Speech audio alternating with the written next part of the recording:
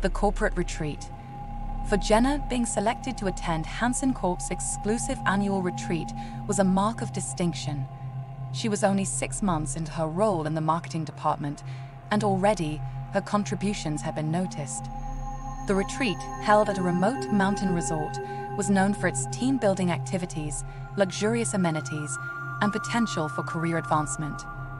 Upon arrival, Jenna was taken by the resort's beauty: pristine lakes, pine forests, and a grand mansion that housed the employees. The mansion, she was told, was once owned by the company's founder, Leonard Hansen, a self-made millionaire who had transformed Hansen Corp from a small startup into an empire. The retreat began well. Jenna bonded with her colleagues, enjoyed the lavish dinners, and felt motivated by the inspirational talks. But as days passed, she noticed oddities. Employees whispered about the west wing of the mansion, which was always locked. No one knew what lay beyond its grand doors, but legend said Leonard Hansen had once resided there. One night, after a few too many glasses of wine, Jenna and her new friend Kara decided to unravel the mystery. With the help of a hairpin, they managed to pick the lock. The West Wing seemed frozen in time, with Victorian decor, creaky floors, and a strange coldness in the air. As they explored, Jenna stumbled upon a diary, its pages yellowed with age. It was Leonard's. The entries detailed the early days of Hansen Corp, its struggles, and how Leonard had yearned for success. But the last few entries took a dark turn. They spoke of a pact, an ancient ritual that promised immense power and success in exchange for a sacrifice every decade. The last entry was dated exactly 10 years ago, the night before Leonard disappeared, a disappearance that had always been considered voluntary, given the immense wealth and empire he'd left behind. Horrified, Jenna and Kara looked at each other. The company's exponential success, the elite status of this retreat, the whispers about employees who attended the retreat but never returned to work, all the pieces started fitting together.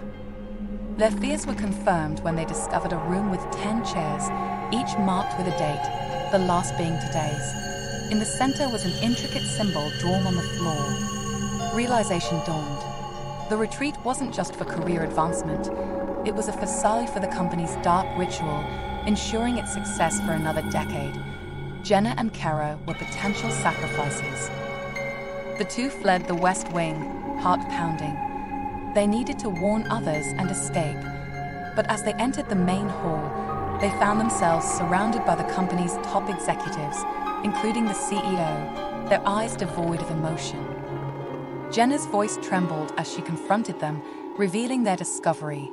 To her shock, the CEO didn't deny it.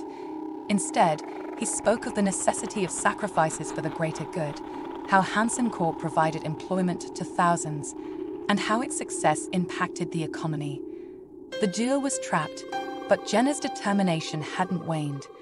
She remembered a legend she'd read about the ritual, that it could be broken by the pure intention of saving another.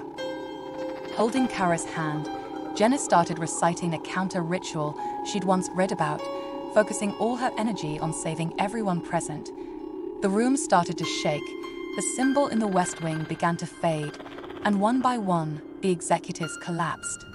When it was over, Jenna and Kara found themselves alone in the mansion. They fled, vowing to expose Hansen Corp's dark secret. The news hit the headlines, shaking the corporate world. Investigations were launched, and Hansen Corp crumbled.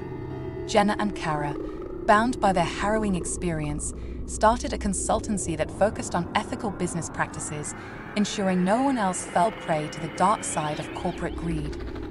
Their story served as a stark reminder that success built on sinister foundations is ephemeral, and true power lies in unity, truth, and the unwavering will to do the right thing.